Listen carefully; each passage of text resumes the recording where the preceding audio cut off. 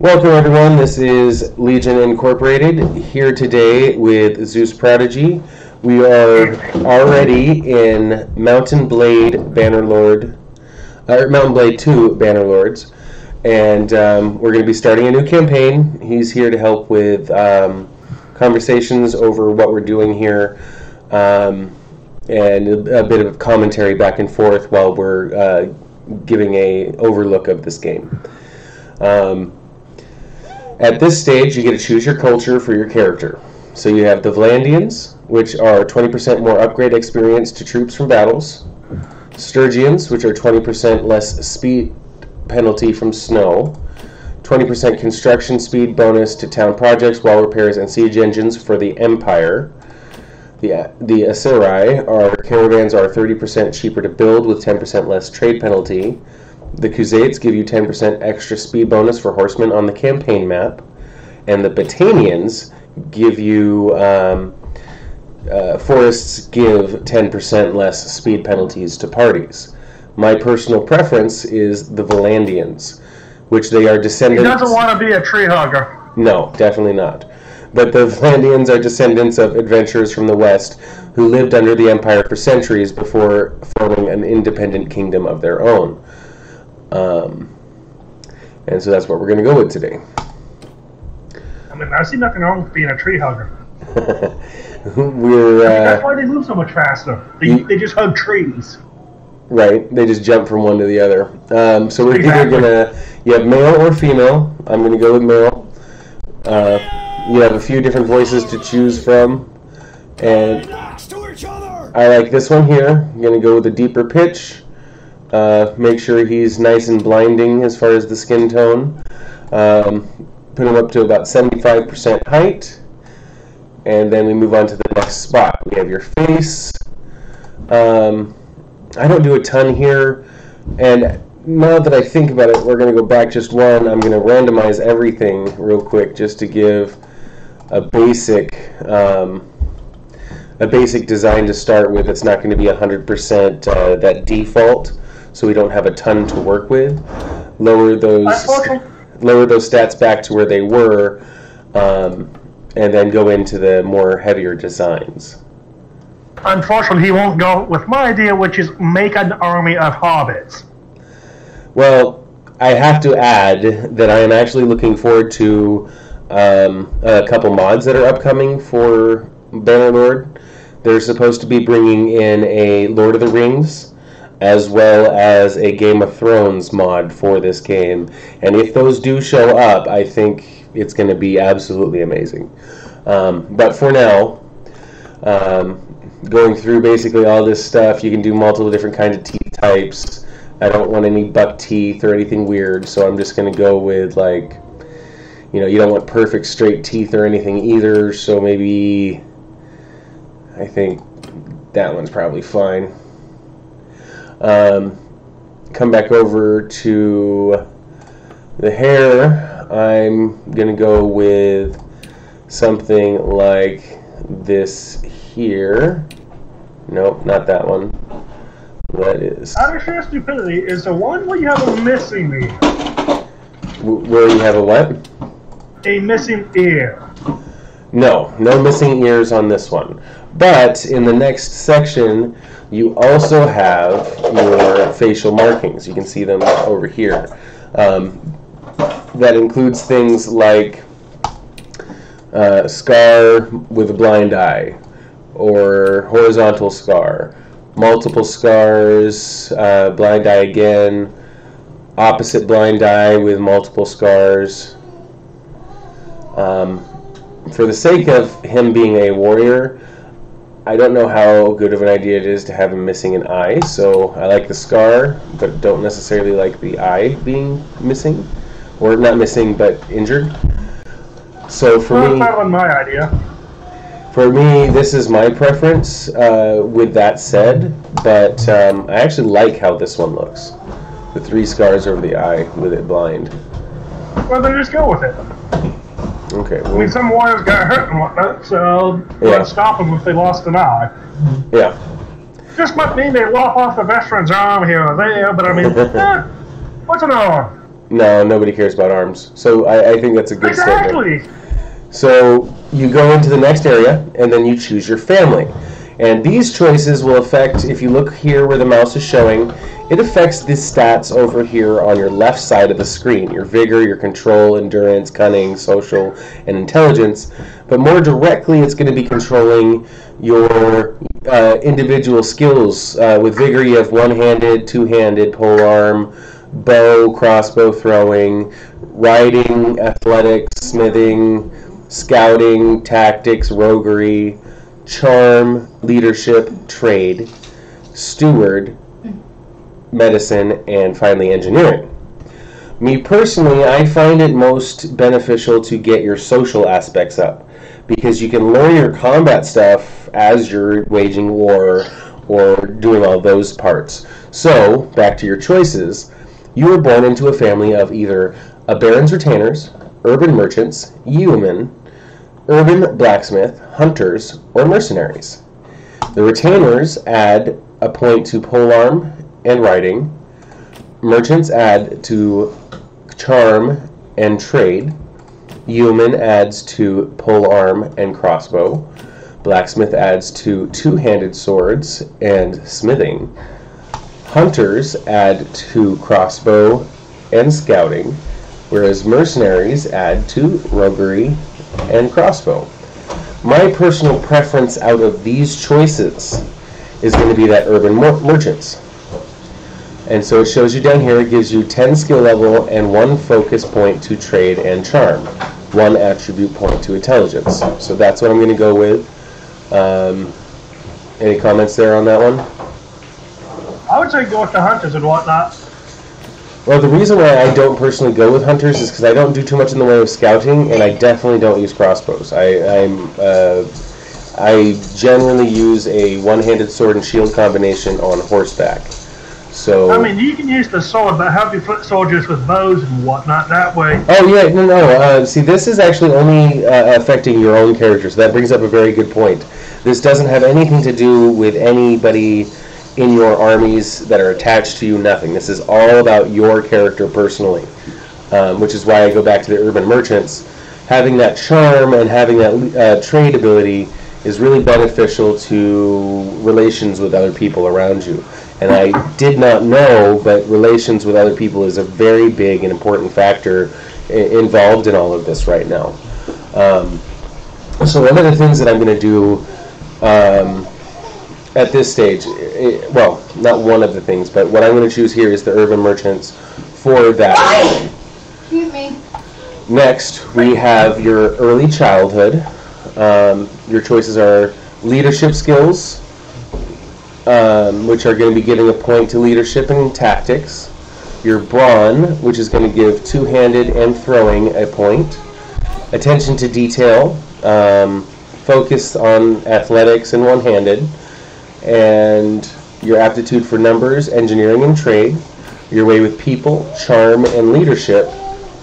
And skill with horses.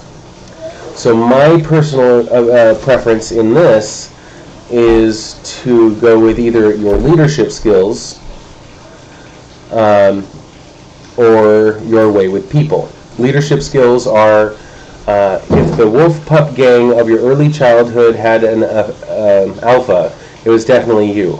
All the other kids followed your lead as you decided what to play, where to play, and led them in games and mischief. The other option is your way with people. You were always attentive to other people, good at guessing their motivations. You studied how the individuals were swayed and tried out what you learned from adults on your friends. So what do you think between leadership skills and way with people? The difference... I'd say go with leadership. Okay, because that gives you a little bit into tactics as well, adding a point into cunning. So I think that's not a bad choice. In your adolescence, growing up, you spent most of your time at the town's watch training ground with the alley gangs, at the docks and building sites, in the markets and caravans, basically, with your tutor and caring for horses. Those are the choices we have. Town's watch gives you archery or crossbow and tactics. Gangs gives you roguery in one hand. Docks and building is athletics and smithing. Markets and caravans gives you charm and trade. Tutor gives you engineering and leadership. And caring for horses, which is going to be your stewardship and your riding. Me personally, I say tutor on this one because it gives you that engineering and leadership combination. I'd go towards watch. It might make most sense later on down the road. If we considering to use one-handed, it's your judgment of how troops will perform in contact. This allows you to make a good prediction of when an unorthodox tactic will work and when it won't. But again, it gives a point to archery, which is where, me personally, I don't have the preference. Yeah, it's got, for me, I have to say, I'm going to be going with the tutor one. Basically, the private tutor, you took full advantage reading voraciously on history, mathematics, philosophy, and discussing what you read with your tutor and classmates. So better educated and ability to do the engineering, which engineering is knowledge of how to make things that can withstand powerful forces without collapsing. It's used for building both structures and the devices that knock them down. Over here, you get to choose your youth. As a youngster growing up in Calradia, war was never too far away. You stood garrison with the guards, which is going to be engineering again and crossbow. Rode with the scouts, which is going to be riding and archery. Training with the infantry, which is one-handed and polearms. Or joined the skirmishers, which is archery and throwing. Me personally, I always like the idea of the infantry. Levy armed with spear and shield, drawing from small-holding farmers, have always been the backbone of most armies of Calradia. This one will give you the polearm and one-handed, as well as a tribute point to vigor. And what do you think, Zeus? Honestly, I'm going to leave this one up to you. Okay. We'll go with the infantry, like I said. I'm one of the tactician which would stay back and order my men to do whatever they want, but you're more in your face. Right. In games like this, definitely, I agree. It says, before you set out for a life of adventure, your biggest achievement was defeating an enemy in battle, which is one-handed and two-handed, leading a caravan, which is tactics and leadership, invested money in a workshop, trade and smithing, survived a siege, bow and crossbow, famous escapade, roguery and athletics, or treated people well, which is going to give you your stewardship and charm. So on this one, I sort of go against my usual choice. I either feel that leading a caravan or defeating an enemy in battle are the ones that are going to be most beneficial here, giving you a little bit of a edge up leadership-wise, ability to inspire and making enthusiasm and courage in larger groups, or again, judgment of troops and how they perform. I think the caravan is probably the best choice. It says your family needed someone trustworthy to take a caravan to a neighboring town. You organized supplies, ensured a constant watch to keep away bandits, and brought it safely to its destination. You get 10 skill level in 1 focus point to tactics and leadership, and 1 attribute point to cunning, +1 to calculating, and 10 to renown. So it gives you a nice little boost to how well you're known because you succeeded in this caravan. And your pointers on this one?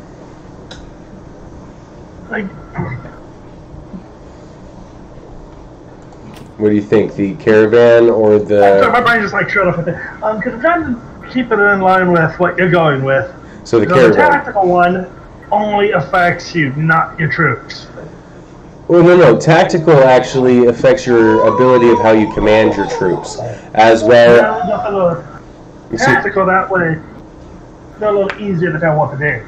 Yes, and so I think that's not a bad choice. So I will go with that one. That goes more along the story of what I do. I mean, the worst case scenario, your soldiers just wander off flat when you tell them to go straight, which would be relatively funny. Yeah. So right here, you get to choose your story background. Like many families in Colradia, your life was upended by war. Your home was ravaged by the passage of army after army. Eventually, you sold your property and set off with your father, mother, brother, and your 2 younger siblings to a new town you'd heard was safer, but you did not make it. Along the way, the inn at which you were staying was attacked by raiders. Your parents were slain, your 2 youngest siblings seized, but you and your brother survived because your choices are: you subdued a raider, one-handed and athletics. You drove them off with arrows, bows, and tactics. You rode off on a fast horse, riding and scouting. You tricked the raiders, tactics and roguery. Organized the travelers to break out, which is going to again be leadership and charm. So on this one, I don't really necessarily have a preference. Most of them play into what I already am going to be working on in the game. I guess if I had to choose, I would probably say either subdued one of the raiders or organized the travelers to break out. Again, subduing a raider puts another point into one-handed, which is what I specialize in for this game. Also, increase. Sounds more badass that way. Yeah. Well, basically the difference is, in this one, you were able to grab a knife in the confusion of the attack. You stabbed a raider, blocking your way. And then the other choice is, you encouraged the few travelers in the inn to break out in a coordinated fashion. Raiders killed or captured most of you, but you and your brother were able to escape. In other words, all you idiots run forward and be a human meat shed while we run that way. Yeah, so I actually agree with Rick on this one. Death by butter knife. Yep, death by butter knife is the best choice here. So, standing ground and stabbing somebody. Alright, and so the name we're going to go with this one, let's see. You know, one of my favorite characters to create is based off of another project that I'm working on. And so I think I'm going to go with that one here. We're going to go with Tritus. And this basically just gives you a list of everything that you've already chosen. Culture, Vlandia, urban merchants, leadership skills, tutor, trained with the infantry, led a caravan, stabbed a raider with a butter knife. Yeah. How'd you die, John? I got stabbed to death with the butter knife. And so that's what we're going to be choosing for this one today. I'm going to just leave it at what it comes up with. It is set to an easier difficulty, but this is a very challenging game. So what I'm going to do is allow auto-allocate clan member perks. So that means anybody joining is just going to be getting increased on their own. I figure just focusing on myself and how I'm handling things and letting the progression of the game really develop the characters on their own. So we're going to start the game here. And as Rick and Morty would say, here we go.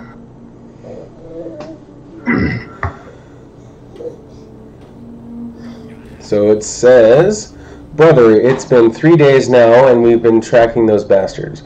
I think we're getting close. We need to think about what happens when we catch them. How are we going to rescue Varric and Alda? Are we up for a fight? And I'd say yes. This looks like an old training field for the legions. Perhaps we can spare some time and brush up our skills. The practice could come up useful when we catch up with the raiders.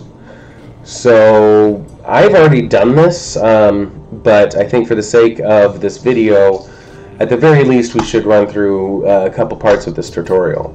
So you have your standard movements, W, A, S, and D, and you basically get to choose a couple of pathways right now. You have your combat pathway, your archery, your horse pathway, and then your archery pathway.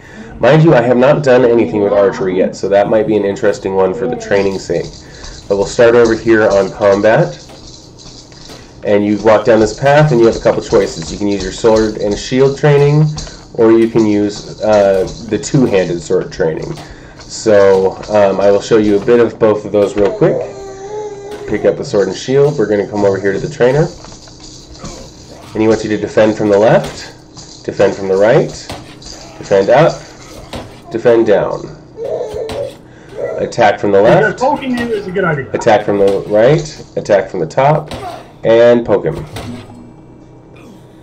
Alright, so we successfully finished that part. We'll put this back. Oh, nope, picks it up again. We'll just pick this one up then. There we go. And so this is the two-handed sword, which I generally do not prefer. It's just a little bit more complicated at times. You've got attack from the left, attack from the right, attack from above, and attack from below. And all that is, I know I did that quickly, but you just literally look a little bit to one direction and press your button. Look to the other direction and press your button. And now he's just letting you beat him up. I mean, let's put the weapon back. Why is it always a valid option? Just beat the crap out of it. And then you go into your next area, which is the little bit more advanced. So we're going to go with the sword and shield to start off with again. You get to fight both of these trainers, and basically your object is just to beat them up. Because for some unknown reason, they want you to stab them repeatedly.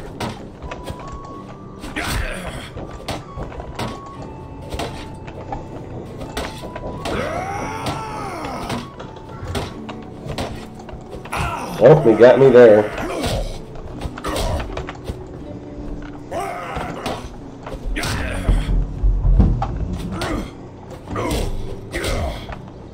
This guy's not really putting up much of a fight, admittedly. Well, I mean, what else can he do? You're holding a giant piece of wood in front of him. And so now this is the veteran trainer, and so now you got to give him a try. Better weapon, better skills. Although I think he's somewhat at a disadvantage, even though he's called the veteran trainer. The two-handed sword is obviously going to be harder to block attacks with. It just does more damage. See, I actually would say I beat him a little bit easier just for the sake of I had better defense ability. You'll see a little bit of the development here when I try with the two-handed sword.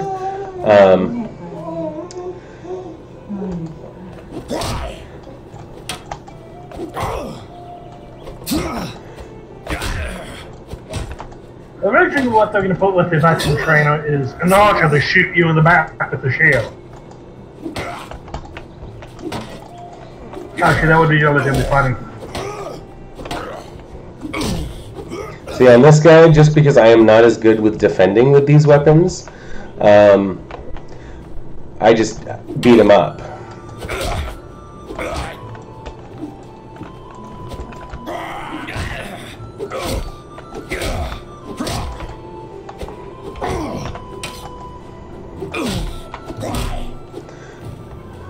Got him on that one. Like I said, it's just for that part, as far as I'm considered, that's mostly luck.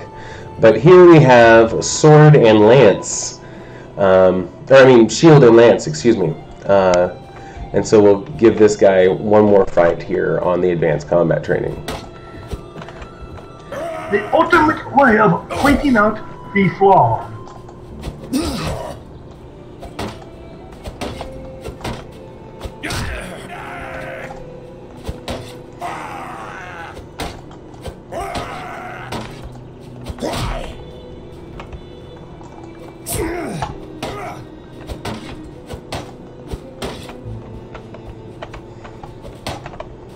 Okay, put it down, Red.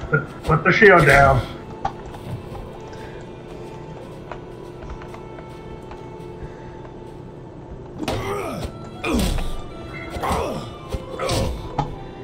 Alright. So again, I think this one's going to be a lot easier just simply because although the spears only have sort of one way to attack, or well, I guess more accurately 2 instead of 4, you have a little bit of slow going on there, but it's very simple. I mean, when you have that shield to defend, you're going to get through the training a lot easier. And so the next area we have is going to be the horseback training. You have, to begin with, you have the archery and the mounted spear. I am going to start with the mounted spear. As I said, archery is, at least so far, not something I've done a lot in this game. And so you finish this track and you're trying to hit all of those pots, which I just missed the very first one. Well, I mean, you missed it with your weapon, but you walked into it with your face, so, I mean... It's got to count for something, right? I know, right? I mean, that's also why they don't have you do an archery, because you accidentally shot the last dude last time. They kept telling you, shoot him, and you're like, well, you shot young guy in the back of the head. So far, we're doing pretty well on this. Definitely better than the very first time I did. But again, I have some experience doing some of this battle now in the real game itself and in other playthroughs.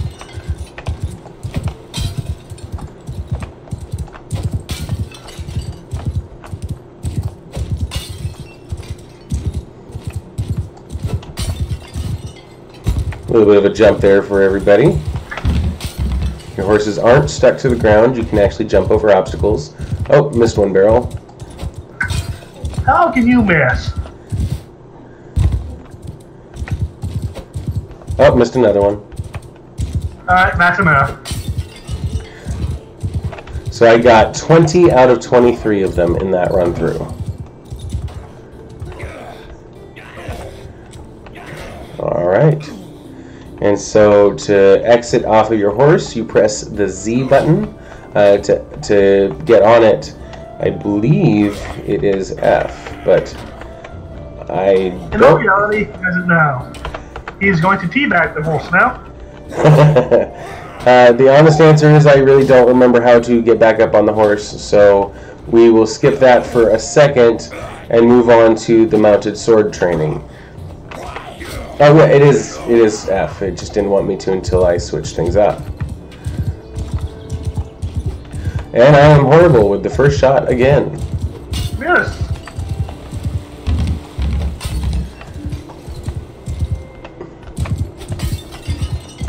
I mean, don't worry. It's not like you're recording this or anything.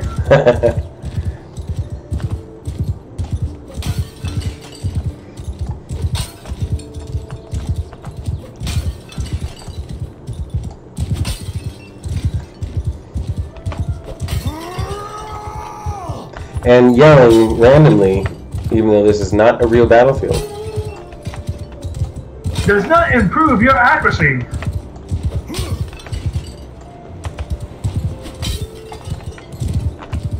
Oh, just a little too far away on that one.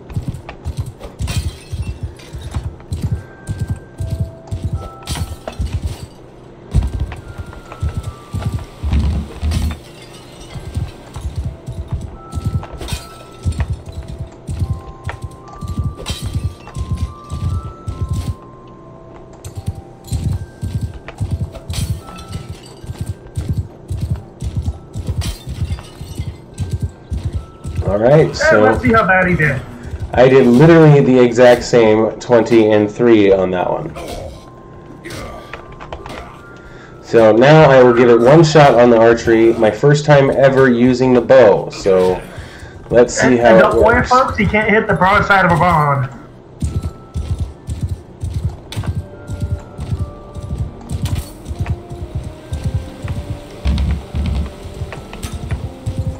Apparently not. I mean, I don't know how you're hitting something that's not stationary. How are you hitting something that's not stationary? That absolutely made no sense, and I just confused myself.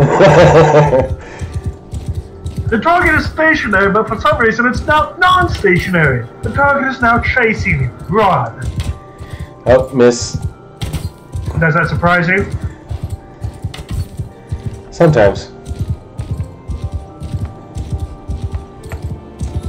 Just like that stop sign with the 3 kids in the middle of the street. You just happen to miss the stop sign.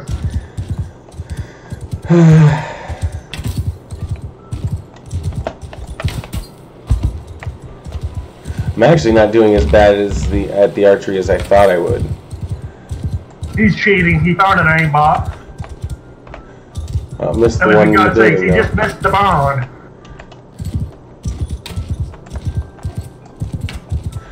And yeah, he didn't know how to aim on that one. Or I didn't know how to aim with him on that one. I admit to that. Okay. So I actually did a faster time as far as how fast I got through the course. But my fastest time through was on the sword training, it looks like. So now we finished off the combat training, the mounted training, and now I'm going to give a shot over here, and we have a crossbow to start with, so let's see how this does. So we're at the shooting position, and I'm just supposed to hit all of the targets. Don't worry, he's going to miss.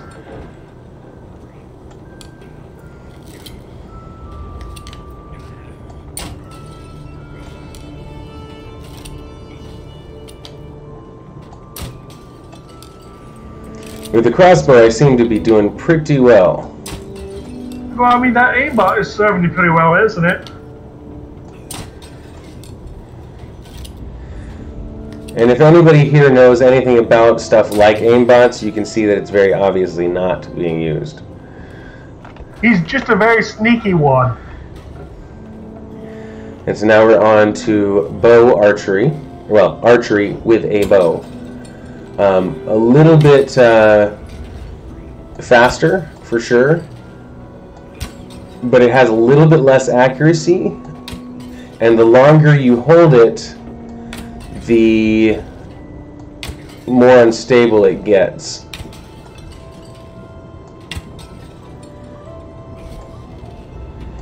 And I have to admit, it's not that I've never used any archery in this game. I have had to during some of the tournaments, which are a part of the game in other areas. So now we're going to do javelin, which is throwing. And a little bit more of a learning arc here, it seems. Well, she's really learning how the thing drops. Yep.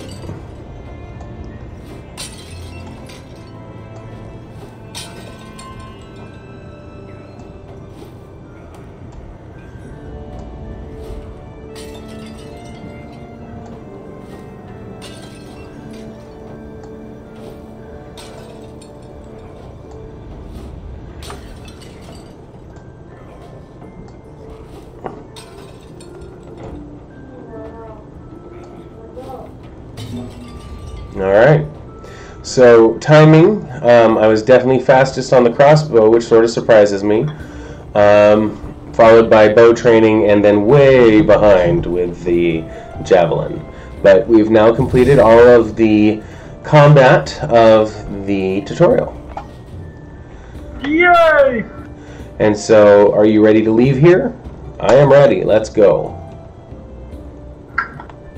Ah, damn, they didn't have the option that said stay there forever and do nothing. Okay, so you leave the training field. Before we do anything else, we're low on food. There's a village north of here. We can buy provisions and find some help. You're a better rider than I am, so let you lead the way. So it wants me to come over to here to Vea, if that's how you pronounce it.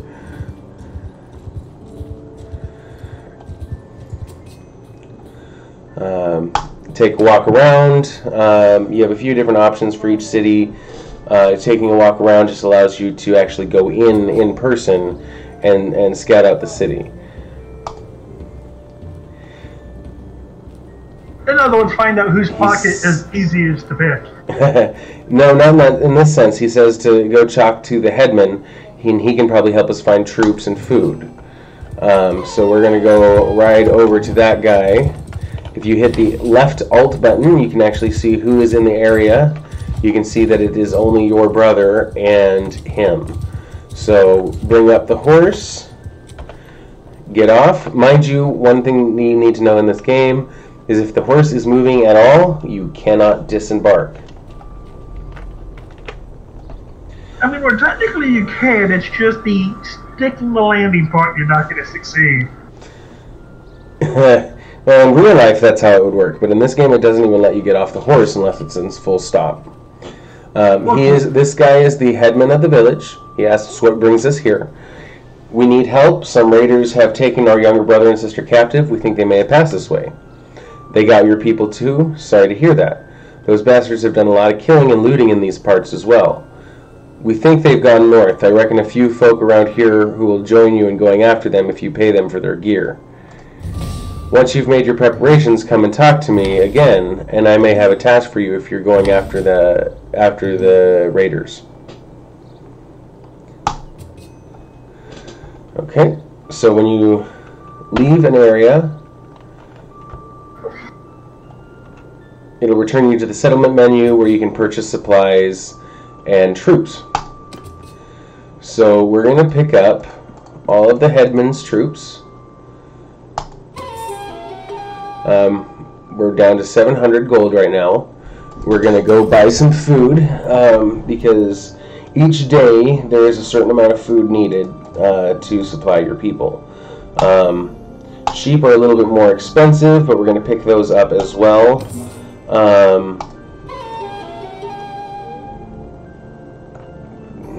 Okay, so it wants us to talk to him, so we just click on him there. You can do it in the village like we did before, or you can do it this way. Click on his portrait and then hit talk. It'll bring you back into the town, and you can. He says, "Glad to see you found what you needed." Now, about that matter I mentioned earlier, there's this wandering doctor who comes through here from time to time, name of Tritus. Treats people for free. We're fond of him. We last saw him a few days ago. He was carrying some sort of chest, which he was very mysterious about. He was on some sort of quest, he said, though wouldn't tell. You found my drug stash. Exactly. He wouldn't tell anybody anything more. He set off on the road just a few hours before the raiders came through here. He's really not the worldly type, just the kind of fellow who'd stumble into a trap and let himself be captured. We're worried about him. If you can keep an eye out for him, this Tritus, we'd be very grateful. Maybe if he's alive and well, he'll tell you a little more about his quest. You tell me about how many drugs he had in that little box and how high he was before he got caught. Alright, so we're going back out to the mission area. Before I go too much further, I am going to, if it'll let me check that first, probably be a good idea. Yes, I'm gonna be slaughtering these sheep. So now we have a little bit more food. You have grain, wool, grain and meat. I guess I got wool, so I spent money I didn't need to, but that's on me. And so quest, we are going to locate and rescue a traveler. Look around the village to find a party that captured the traveler whom the headman told you about. So we got to defeat enemy patrols nearby. Before I do that, we have a couple points to put in places. Here in one-handed, we have a choice between edge placement or extra HP. I like doing a little bit more damage, so I've increased my damage there. I would have recommended putting a little into HP at first since you're low level. I understand that, but I'm pretty good with this sword and shield, although I do not have those yet, so that is a point that I had to add. So our next choices are in charm. You have either icebreaker or diplomacy. Icebreaker, when you introduce yourself to a new lord for the first time, you have a 10% chance to gain 2 relation with them. Or you get a 15% reduced barter penalty, and those are the choices you have. So I like to do the icebreaker. Getting that relation is a helpful part for your character. On this one, though, I'm gonna let Zeus help me on the choice. You either have adventure stories or you have show your scars. I think show your scars is the most beneficial. They're both helpful. Show your scars is party leader, for 20% more renown from battles. The other one, adventure stories, is 1 renown for each issue resolved. And that's going to be for stuff like, even as far as I can tell, your tournaments or completing missions. I don't really like the missions so much, so my thought is instead I'm going to more focus on those adventure stories. I mean, show your scars, not adventure stories. I mean, yeah, thank you very much. Show your scars. Now, the thing is, how often do you gain the renown? If you gain renown more often with the adventure stories, I'd say go for that, because more renown, more troops, more everything. Exactly, and he brings up a good point. Renown is directly based on how much you can have as far as troops go. The more renown you have, the larger your party is. The larger your party is, the better you're going to do in these battles. And to answer his question, it depends. Well, I would say it does depend. Adventure stories basically is going to be affecting all of the missions you're going to be doing throughout the game, but it's only adding 1 for every issue resolved. So I don't think that's going to really help in an overall sense. Whereas Show Your Scars, that 20% more from battles, can really be a large amount, because you can sometimes see 10 or 20 renown or more off of a single battle. Show Your Scars then. Bigger armies are better. Exactly. Next we have Leadership, which you either have combat tips or Raise the Meek.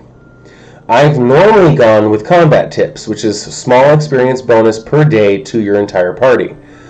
I'm thinking that Raise the Meek actually might be the better choice, because once you get past those beginning levels, your troops are pretty decent at that point, and they can handle a lot more. So if I can get my tier 1s, 2s, and 3s higher ranking faster, then getting them to level 4 and up, I think, is the more important part. So this one will give you a medium experience bonus per day to tier 1, 2, and 3 troops. So that's the one I think we should go with here. And there you go. Tactics, you don't really get choices. But the option that they give you here is cavalry attacks cause 10% more morale loss. And so that's always a good bonus, especially early on. And now, through looking at these things, we get to use our free focus points and our attribute points. To give a little bit of explanation there, your attribute points are for your vigor, your control, endurance, cunning, social, and intelligence. When you add a point there, it increases how far on this bar you can go. That green line goes further out. The focus points do as well, but again, focus points obviously have a limit. You can have 5 in each area. So I have the 1 attribute point, and so I'm going to probably put that in my writing, or in endurance. That's going to affect my writing, my athletics, and my smithing. So I think that's a good spot to do it right now. Brings up the overall where it needs to be. Some of my following ones will probably be in the social aspects. For now, we have 4 more free focus points to place, and I think I will do 1 in one-handed, 1 in leadership, and 1 in tactics. This is going to give me... It's going to give me a good boost across the board with all of those. But I have 1 more, and I think I'm probably going to put that into writing, because as you can see here, that green bar, I get a little bit of points, and I can't even get that first level, which is some horse health. That's going to be very beneficial. And I think it might, that 1 level might have brought me up to where I'm almost able to get the bonuses here. Although, again, these bonuses don't help me so much because it's spare arrows or spare throwing weapons. It's the next level that is where I get the benefit. For now, though, I think that wraps up all of the leveling up and getting him started. So, I know this video has been going on a little bit longer than I had originally intended, so What I am going to do right now is we're going to go and try to wrap up this one quest and see what we can do with that. He's going to find out that everyone is dead. He took too long. They all died yesterday. So we are fighting 2 groups out of the 3 that we were supposed to defeat. And we have all horsemen here. So you get to tell your people how to work. Everyone! Right now I'm just going to have everybody do their thing. And we're just going to charge. In other words, pray to God they all go the right way and not just come out and attack each other.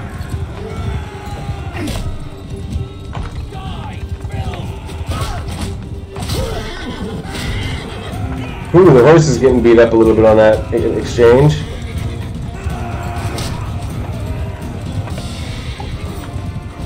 I mean, of course it is. It doesn't have any fancy armor or anything.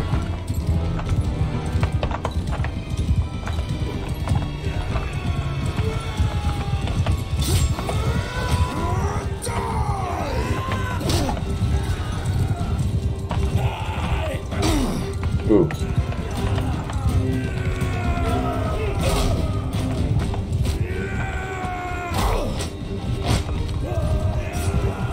I'm going to switch over to my other weapon real quick. An attempt to make a shish kebab.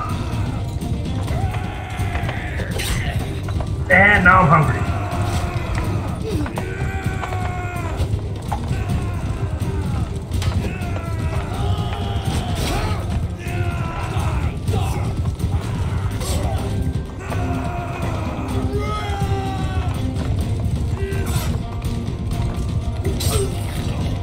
One shish kebab. 2 shish kebab. And I'm going to tenderize this meat before I stab it.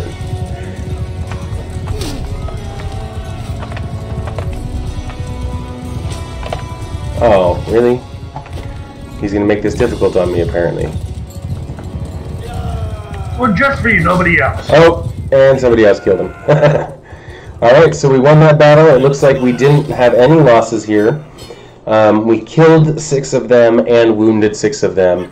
And you can see right here, I got 1.7 renown with 1.2 morale. And those are increases for your units. You can rescue or rescuing and taking prisoners. After a hard-fought battle, you have the choice to take some prisoners or recruit those who have been freed from the enemy. Both options are done by transferring the troops to your party with the little arrow button on the left. So, that's these ones here. I can take these raiders and imprison them. I think this time I will do so. We got a couple of pieces of gear, and so I will probably be equipping some of this here today. A little bit heavier, but it does a little bit better for you. And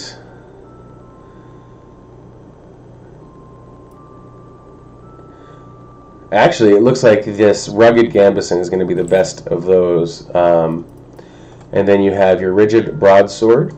I'm going to switch out that mace for the broadsword. And I actually don't like to use the spears personally. I think that you look really cool. But I generally like the swordplay better. So I'll take that spear off as well and just be a swordsman. Okay, so we've gathered all of the loot and the weapons. Well, and killing musicians, I see. Yes, the looters, musicians, he says. They're just sitting there trying to play some nice music, mind their own business, and here he comes along to kill them all.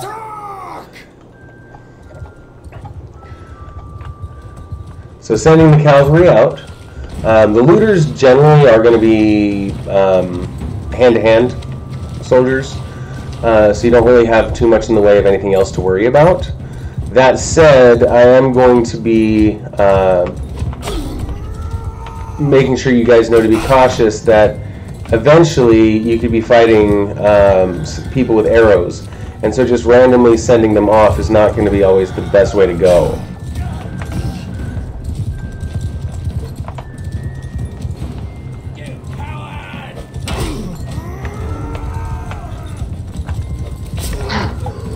Got a couple of them down now. Don't worry, they're not actually dead, they're just taking naps. Face down. Ooh, knocked me out on that one. So I'm zooming out. Now you can see what's going to happen. You can go to toggle the battle and then turn it on to fast pace, which is what I tend to do in these moments.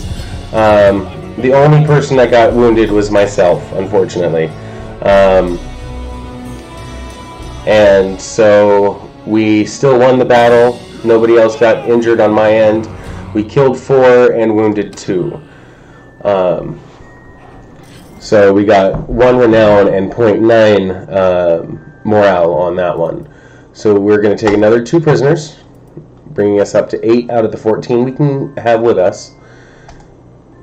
And then we get some loot as well. And so on this one we got some arm pieces, which I had none before. So I will be using the rough tide bracers. And it doesn't look like anything else is worth it as far as armor goes, but I will loot that so I can take and sell it at another point.